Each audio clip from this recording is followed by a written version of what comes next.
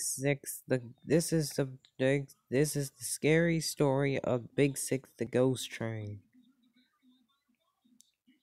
I was 12 years old, spending a fair amount of time at my grandmother's cabin at Pine Grove State, Furness.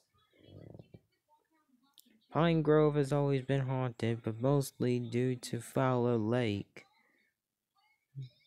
a water-filled open pit iron mine. Through the park's service is and was gone so far as send divers down to the bottom to prove that no one has killed. Many people have ghostly horses stampeding from the old stables into the lake and into the water, making it glow a deep blue mist before disappearing. My story, as well I'm aware, there has never been duplicated or replicated to that extent. It involves an iron horse that wasn't quite ready to be scrapped. I was walking back along the old rail bed that runs to Furl Lake, a man-made lake, slightly larger lake than Fuller at dusk in June, and I did not fear being alone in the woods after dark. I knew the woods and the mountain as well as the back of my hand, just like my father did before me. It had told it just turned fully dark. When I noticed something peculiar, it was silent, dead silent. People that are from the woods, well, will tell you that almost it wouldn't be completely never silent. There's always some critter rustling through the leaves and cursing crickets chirping. A giant horned owl hooting his donuts. The fact that there was nothing unnerved me and made me anxious to get back to the cozy little cabin. So I increased my pace. I was I was I was no more or less than speed walking in this deserted silent trail. The only sound I heard was my sneakers crunching on the cinders. Tall pine trees and cast shadows down on me, making it difficult to see. I was just reflecting on how dark it was when I heard a sound I'll never forget for as long as I live.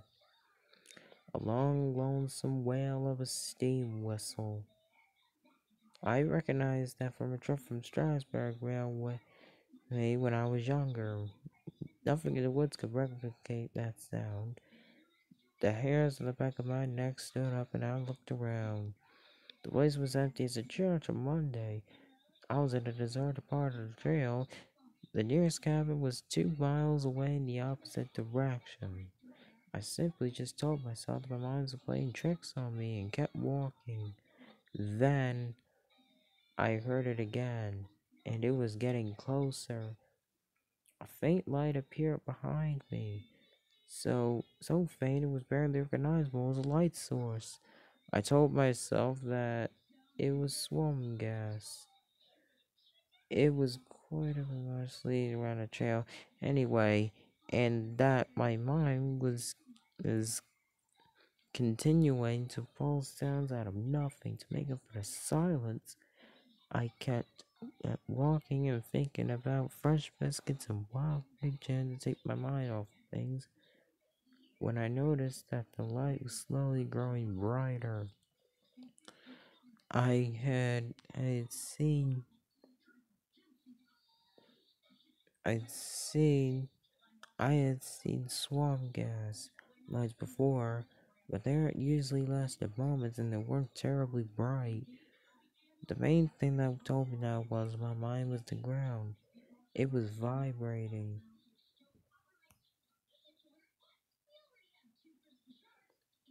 The hairs on the back of my neck stood up as arrows.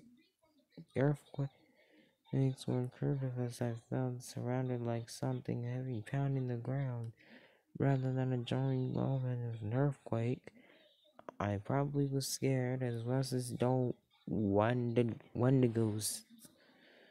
Another supernatural monster lived in the woods. I stepped off the trail and crouched down by a big pine tree, waiting for whatever it was to go let me go on my business. I became a slow snorting sound, making me again think about giant 80-foot wendigos that turned people into cannibals with their torch. I also realized that the light was slowly growing brighter, and the rumbling on the ground was slowing down.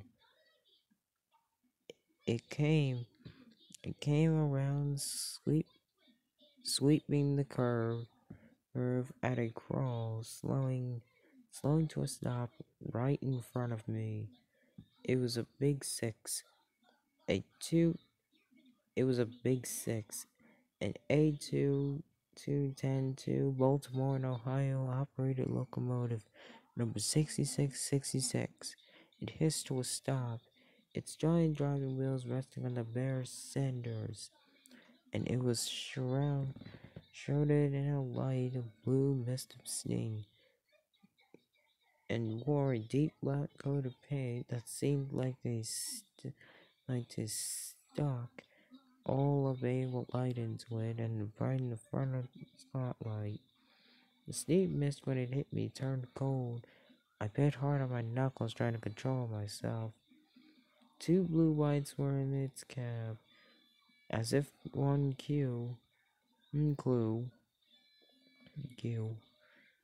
One hopped down, crouched down the bushes for a moment, and I heard a sound of stress steel and a clack. An invisible switch was thrown by the ghost fireman. The blue light let, then took the opportunity to walk slowly around the 91-foot long, evil looking locomotive before casually climbing back up the line into the cab. Then I saw the firebox door open, and I heard a scream. A kind of scream you never want to hear again. The sound of someone being roasted alive. Almost as quickly as it opened, the firebox door shut with a clang, and then a long, soulfully sad song of the whistle chimed again. Big Six puffed in a blue cloud of steam up and out of the stroke of the back smokestack.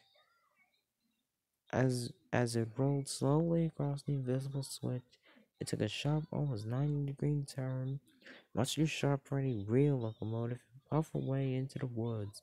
The whole encounter lasted probably no more than 4 or 5 minutes. But, but believe me, I've seen more than enough. I did the rest of the trail in sprints and didn't stop until I was in the cab with the thick wooden door locked behind me. My grandparents, parents, and friends have tried unsuccessfully to get the story out of me, but I never told it about it until this day. The story of how I'd seen one of the scrap big sixes that burned people for fuel.